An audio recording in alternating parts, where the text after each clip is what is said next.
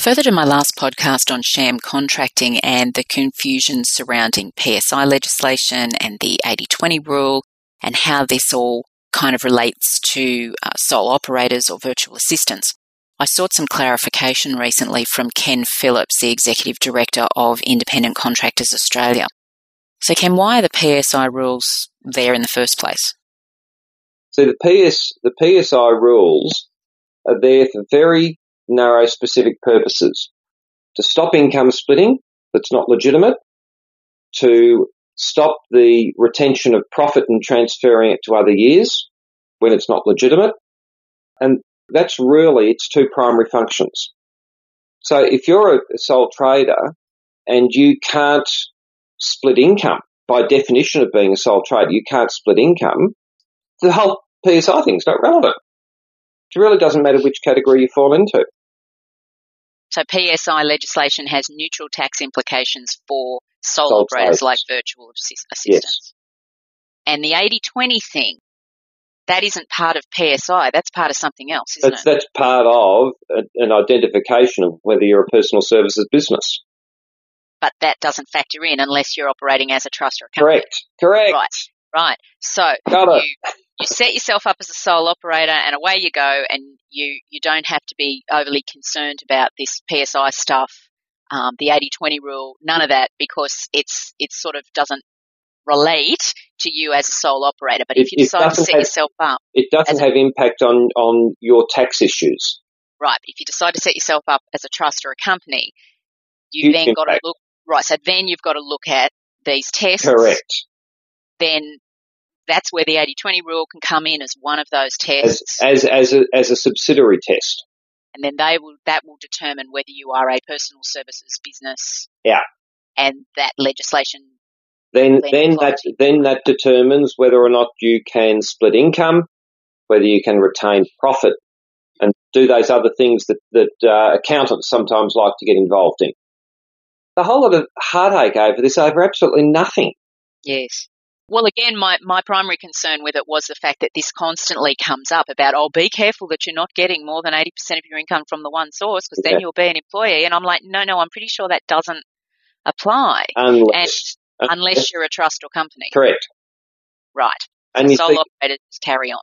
But if you're a sole trader, there's only one question you have to ask yourself from the tax perspective, right? Is the expense that I have a legitimate expense necessary for the earning of my income? And so it just goes towards deductions? Yes. Can I claim the phone? Can I claim the car? Can I claim my home office? Can I claim the paper I've used, right?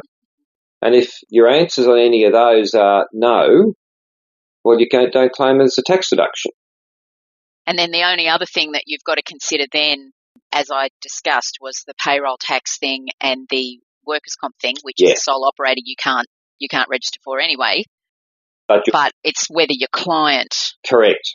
And then that's when we answer the questions about, how in control of stuff are we, which makes us independent. Yes, but then under the workers' comp and payroll tax laws, there are these other definitions that actually embrace some independent contractors in some ways.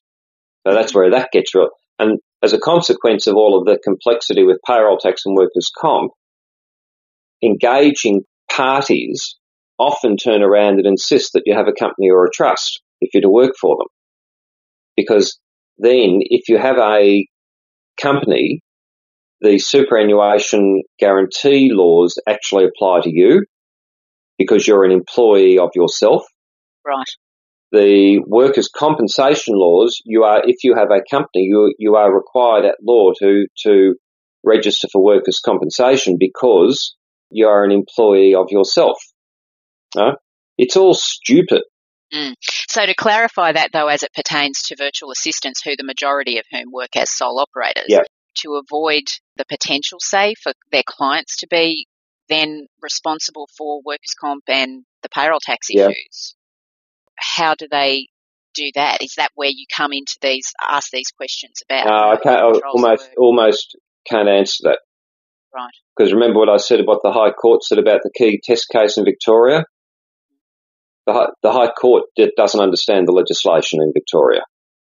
That's right. It depends on the state that you're in and the terms of your engagement. And the weird wording. And then at the end of the day in Victoria, the High Court said it depends on the mood of the interpretation that the bureaucrats choose to put on it.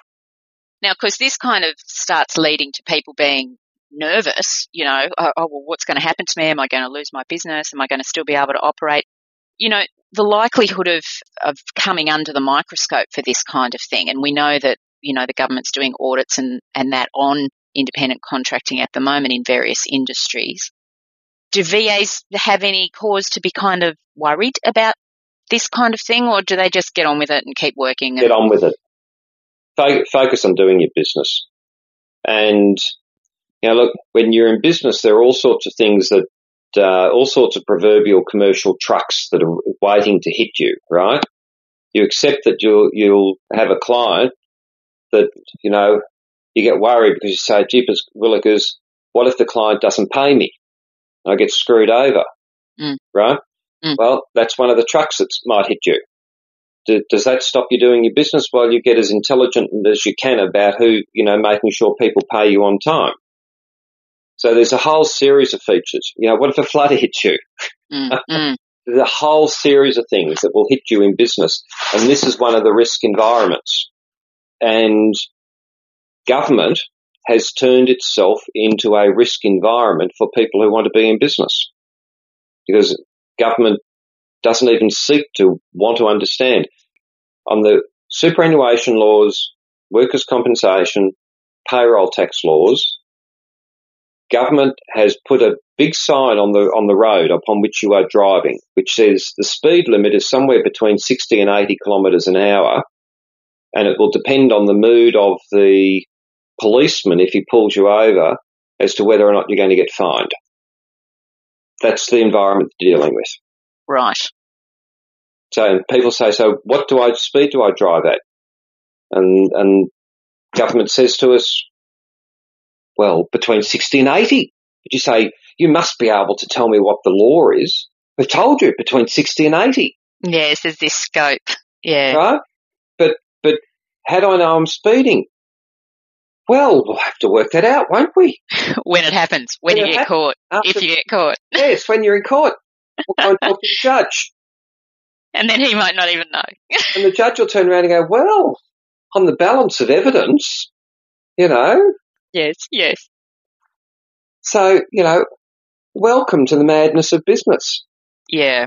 Welcome to government that has just no comprehension or desire to comprehend what business is about because they're incapable of making rules that give clarity. Which is ironic because governments really should be run like businesses, shouldn't they, with all the budgets they have control of? Well, you'd think so, but the fact is, show me a single bureaucrat or a single politician who personally holds responsibility for the things that they do. Yes. Not one of them. Yes. So when you don't have personal responsibility for your actions, you behave the way King John did that brought on the Magna Carta. The issues are all the same that happened under Magna Carta. Haven't changed. All right. Well, then I suppose the thing that VAs can take from this then is just that unless they're a trust or a company, they don't have to worry about the PSI legislation. They don't have to worry about the 80-20 rule. They just get on with working and go from there. Correct. Great. All right. Thanks. It's one of those situations like you have to understand the complexity to actually understand the simplicity. Yes. Yeah, and the people who are enforcing it half the time don't understand it either. I don't understand. Yeah. What hope is there for us? Yeah, none. And if we get it wrong, we're evil. Yes.